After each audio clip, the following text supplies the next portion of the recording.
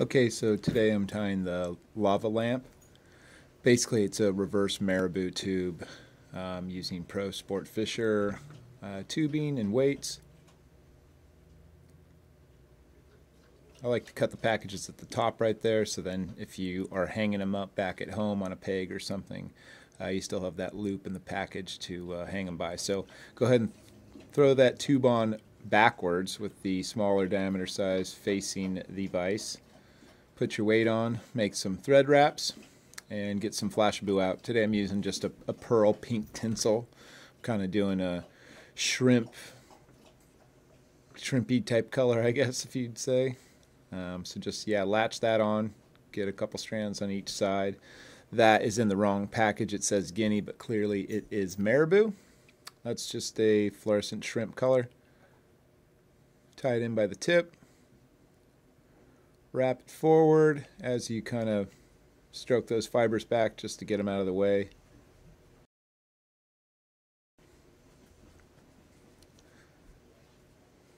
Tie it off, trim the stem, and then kind of pick it out with the bodkin. Or you could use like a dubbing brush just to kind of straighten all the fibers out. Then we got the guinea, large dot, natural. I actually started using two guinea feathers just stacked on top of each other. I really want a stiff layer in between the marabou. That's what's going to help it really prop it up and not allow those fibers to bend backwards in the current. So it gives it a really big profile with just an extra feather in there.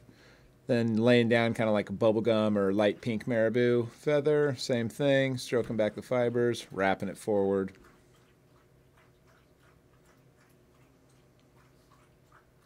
Trim the stem, get out some rhea or ostrich. This is just kind of a barred orange and white, 4 or 5 strands. Put it on the side of the fly and just latch it in there. 4 or 5 turns. Same thing goes for the other side. 4 or 5 strands. Tied in. Here's the star of this fly, turkey flank. So it's real webby. It's about twice as long as schlappen. It's really webby. It's stiff. Comes in a bunch of different colors. And this just grabs all that material and holds it just basically straight up and down.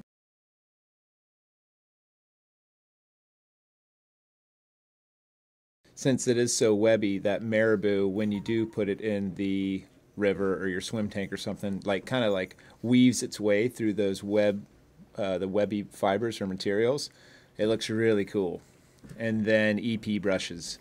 If you've been coming into the shop or seen any of the flies that I've been tying, this is basically replaced all dubbing loops and composite loops. It comes in a ton of colors. It's they're manufactured on a wire, so you can just reef on them to get them really tight. They're super durable. If you nick them with your scissors or you pull too hard on thread, even like GSP, it just will not cut through that EP brush. Tons of materials in there, good flash. It's so easy. I mean, just tie it in, wrap it forward, and you're done. That's basically the fly. It's pretty straightforward. Get a little Pro Fisher UV resin, big fan of that stuff too. Just a tiny little bit on the bodkin, put it around your thread, hit it with the light.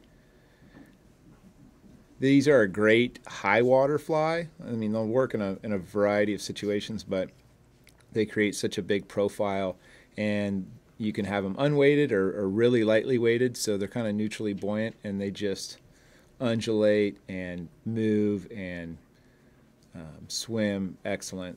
It's just a sweet little bug. Kind of looks like an umbrella. Or take it off, slide it on normal. Cut a little bit of that front tube off and then slide it back on your tube adapter. Peel back all those fibers and just melt that tip so it kind of rolls back on itself. Be careful not to get too close to the feathers. I've definitely lit my fair share of flies on. And there she is in all her glory. Lava lamp version 2.0. Anybody that ties bugs, you know your flies just keep evolving and hopefully getting better and changing. So good movement, super easy to cast, not too hard to tie, good color contrast. Yep, there she is.